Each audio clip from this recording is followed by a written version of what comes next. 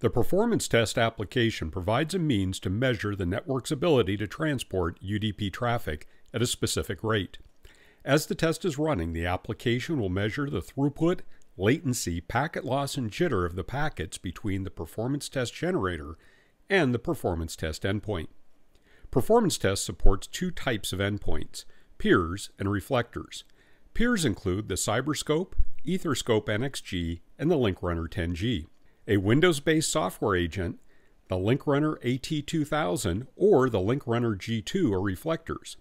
A peer or reflector is required to run a performance test.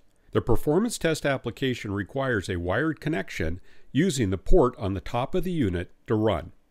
If you're using the copper or fiber test ports, you must run an auto test to connect the port to the network and obtain an IP address. Before configuring the performance test, start the performance peer. In this case, I'm using a LinkRunner 10G as the peer. This will support full duplex performance tests up to 10 gigabits per second over copper or fiber connections. I've already run an auto test to connect the LinkRunner 10G to the wired network connection. From the menu in the upper left corner of the screen, I'll select Performance Peer. From this screen, I can see the current link speed, the IP address of the performance peer, and the UDP port that will be used for the test. I'll jot down the IP address of the peer, as I'll need it to configure the test on the device initiating the performance test. The last step is to tap on Start at the top of the screen to start the performance peer. The peer will listen on the specified UDP port for traffic from the performance generator. Now let's move over to the performance generator. I'll begin by setting the test duration.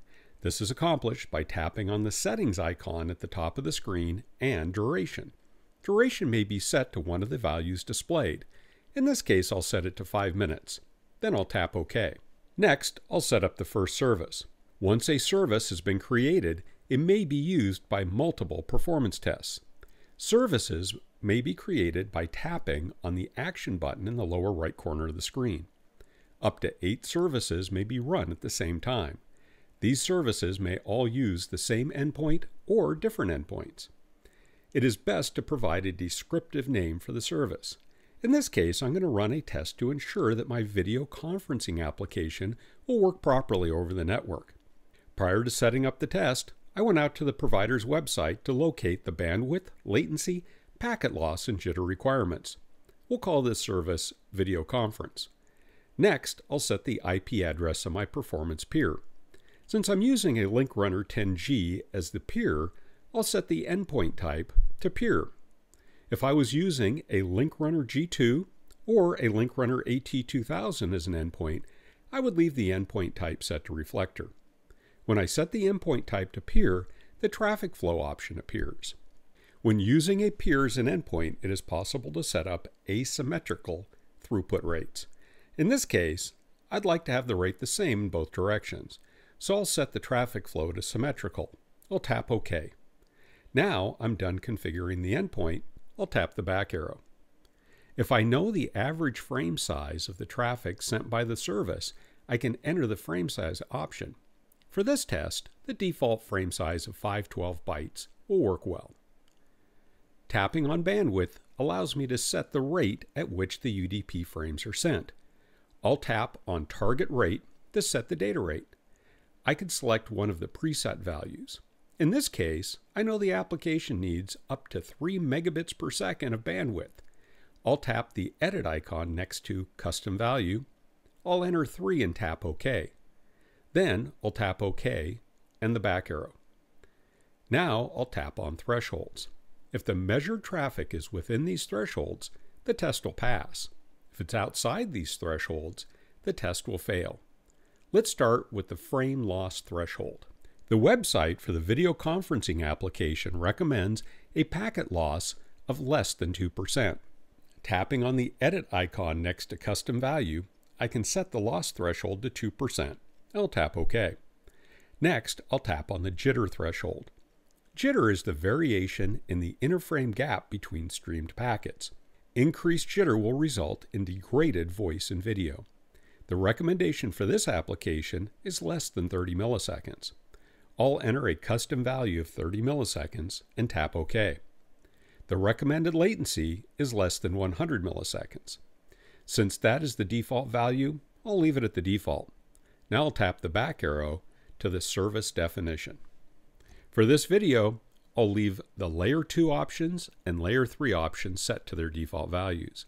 To test the quality of service settings in routers, the type of service setting may be changed under Layer 3 options. Now that the configuration is complete, I'll tap the back arrow to go to the Performance Settings screen. Tapping on the 3 dots next to the service allows me to duplicate the service or delete it. Keep in mind that a service may be used by multiple performance test configurations. Deleting the service will remove it from all performance tests. I'll tap back to go to the Performance screen and tap Start to begin the test. As the tests are running, the throughput, loss, latency, and jitter values are updated automatically.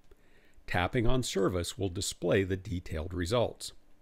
The results of the tests may be displayed over time in the graphs on this screen.